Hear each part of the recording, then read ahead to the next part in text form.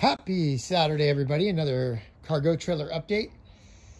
Don't have a ginormous time this weekend to work on projects, so I thought something quick and easy would be the nickel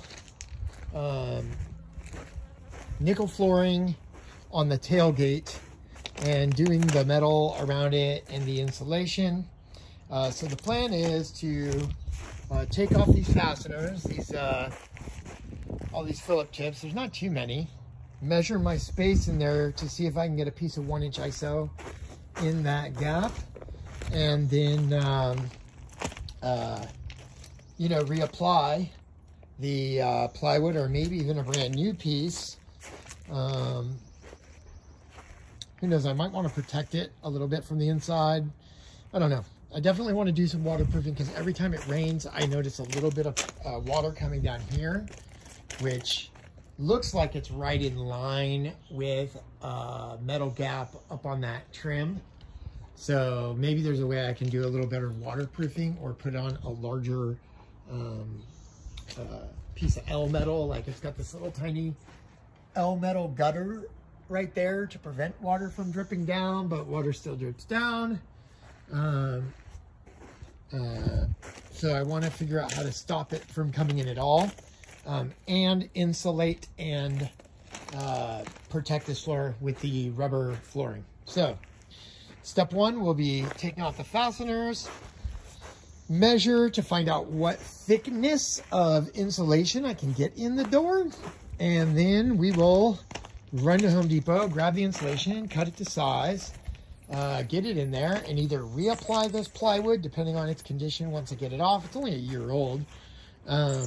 Or possibly replacing the plywood, and maybe even trying to find some new fasteners. I don't know if they treated this stuff or not before they put it on, but this should be a pretty quick and easy modification, and make a little progress. As you can see, trailer's really full of stuff, so I don't really want to get into anything right now, because doing anything in there means kind of emptying it out. But luckily that the ramp door is pretty accessible, and I don't think this will take more than a few hours, and I'll keep you updated. So I got the first piece of plywood off, and it is in fact 1.5 inches thick, this door. Okay, it's 1.5 inches. So I'm going to try to find some 1.5 inch insulation. And I also saw a lot of rust, so I'm going to find some like rust treatment and a little black paint, and I'm going to touch this metal up before I put the insulation in. And I'm probably going to do a little spray foam. I found some holes that the person who sold it to me hid with a different license plate cover. So it looks like there was one license plate cover on there, license plate holder, and he covered it with a different one and just covered up the holes that were there. So that was definitely getting water, but definitely a lot of little rust spots. I don't want that. I'm going to treat this, paint this, wire brush this, seal it up a lot better, and then figure out how to put a larger piece of L stock or some kind of aluminum up there to prevent water from even getting down on the door or inside here. And I'm probably going to end up treating both sides of the wood. I don't think I want to use, I do not think I want to use like a copper green, because copper green may affect the metal in a bad way. So I'm probably just going to use like a latex paint or an elastomeric paint to treat the back side of the plywood before I put it on. Then I'll put the front side on. Then I will,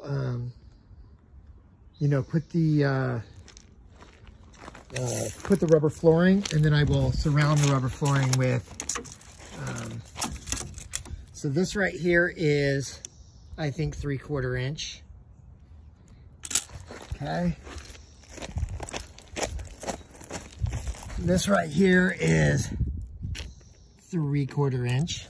So we'll probably stick with that with some 3/4 inch. I might go tongue and groove and treat both sides and like handle this metal, because that's, you know, that's not good for a 1-year-old.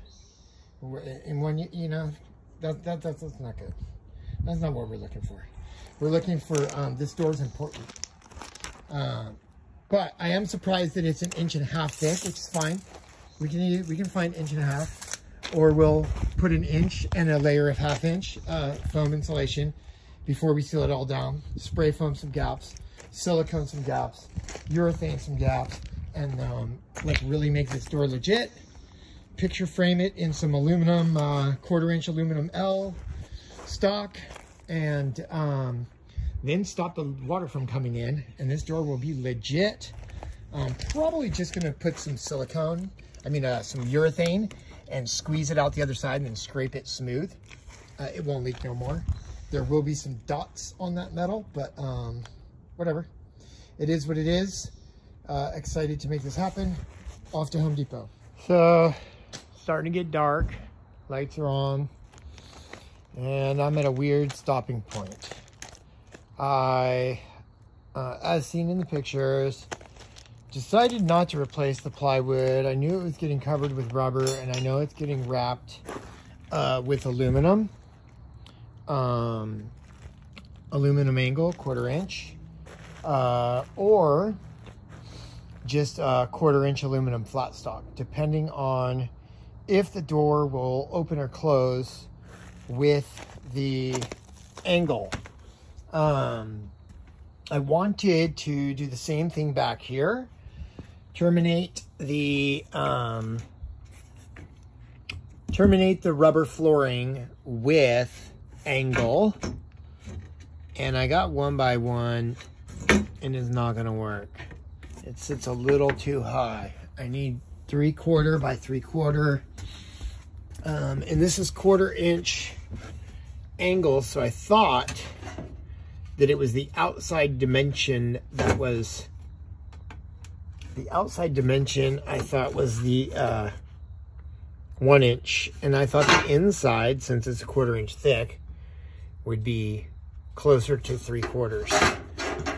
And I was wrong, because it sits up a little 1/4 inch high.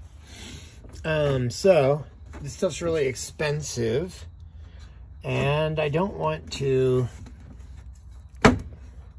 jimmy rig it. So I will tomorrow get some 3/4 by 3/4. Right now I just got all this weighted down while the glue is drying. But I'm either going to put like a termination bar, which is basically flat stock aluminum with holes in it, pre-drilled, or maybe I will use some 3/4 inch. It depends on if the door closes with it or not. But this got away from me. It's getting dark, and now my glue is drying while it's getting dark, and I don't have some material to wrap it. So I might let it dry for a little while and then trim it and maybe even staple it down so that I can close the door for the night, or I don't know. But I'm going to let this dry for an hour or so with all this weight on it, and see how it sets up. And then hopefully maybe I can come out and trim it tonight and maybe staple it down and then put some aluminum stock over it tomorrow. But pretty much I would say it's pretty successful. The other thing is I did not have the 1/4 inch notched trowel for the glue, so I used a roller, and I don't know if I had to do it over again. I'm very impatient, but I know that when I did the floor on the inside, the 1/4 inch trowel was massively helpful, because it really does leave a thick band around the edges, and it really seemed to hold down a lot better. So, still a work in progress. I'm not 100% counting on the glue to hold the rubber down. I still want to picture frame it in. The inside got all kinds of trim, and the E-track and the table mounts and a lot of other little doodads to, you know, hold it from pulling back up. But this door is going to need to get picture framed because it is literally just rubber to the edges, and that's all I got. And the next morning I did cut down the metal with a saw and was able to picture frame everything, secure it, get the tailgate rear piece back attached, and it turned out pretty good.